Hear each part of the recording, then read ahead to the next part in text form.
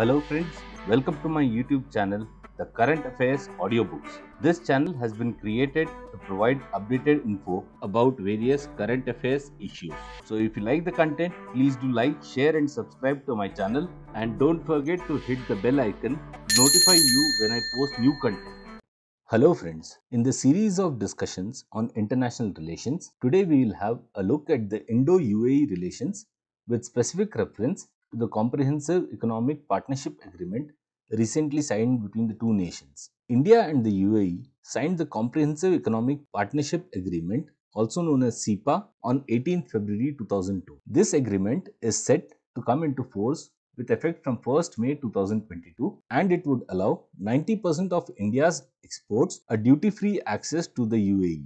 The UAE is currently India's third largest trading partner, and the two countries have a bilateral trade of $60 billion. This complete and comprehensive agreement was completed in the shortest possible time. India has been negotiating similar free trade agreements with other countries also. India's approach towards free trade areas is focused towards gaining market access and helping Indian industries integrate in global value chain. Coming on to the significance of the CEPA. The CEPA enables two-way investment flows and helps achieve higher export targets. It is aimed at boosting the trade in the next 5 years from $60 billion to $100 billion. India is negotiating currently with 6 countries or regions. The implementation of CEPA will benefit approximately $26 billion worth of Indian products, which are currently subject to 5% import duty in the UAE.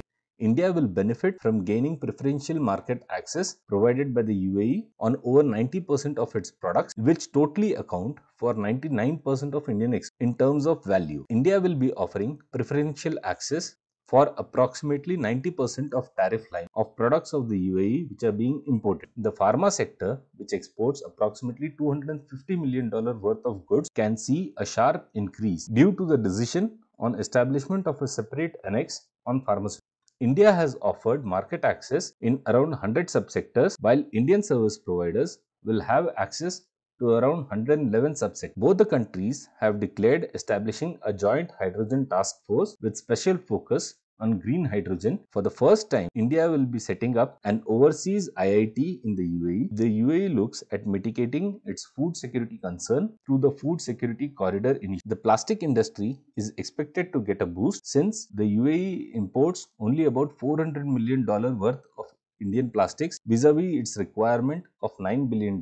Let us have a brief analysis of the CEPA. The key factors behind India's interest in the UAE are the bilateral trade ties of approximately $60 billion, the energy and oil supplies, the welfare of approximately 2.6 million Indians who are settled in the UAE, and defense and security. The CEPA agreement is anchored in a broader regional framework, primarily aimed at expanding markets amongst the nations of the GCC. The GCC is a major destination for Indian investment, and India is now looking for the GCC to participate in its planned infrastructure expansion. The GCC has also expressed interest in Indian human resources to develop sectors like IT, construction, services, transportation. Overall, the implementation of the CEPA agreement is expected to generate 10 lakh jobs in India. To conclude, the CEPA agreement is a landmark agreement since this is the first time the UAE has entered into such an agreement with any foreign country, and this is India's first free trade agreement in over a decade. However,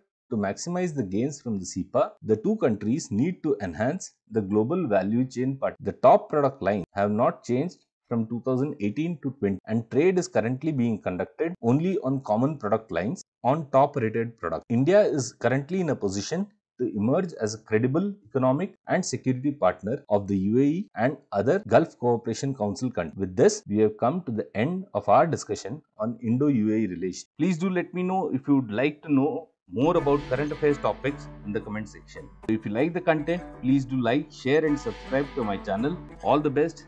Jai Hind.